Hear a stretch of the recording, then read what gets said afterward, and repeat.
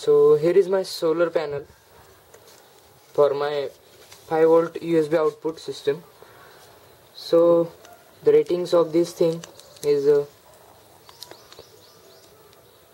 the maximum power output is 5 watt, maximum voltage is 17 volt, maximum current is 0.29 amps, short circuit current is 0.30 amps, open circuit voltage is 21 volts, and maximum system voltage would be 600 volts.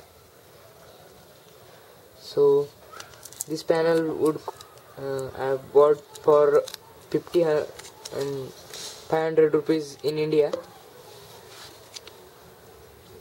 So this system, I think whole system cost me about 600 rupees, and this thing is working good for me.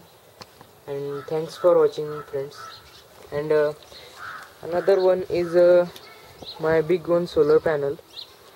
This solar panel is 300 watts and 48 volts output. So I will show you the what I'm going to do with this panel.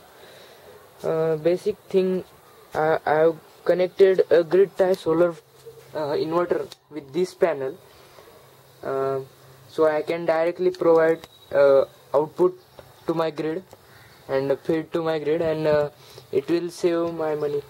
But what problem happened here is I have actually bought an inverter, grid-tie inverter, but it has faults and it is constantly breaking fuses.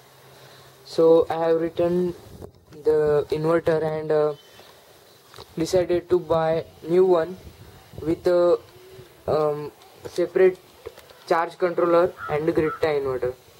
So hope you like my video, friends, and please share and comment to my video, and thanks for watching, guys.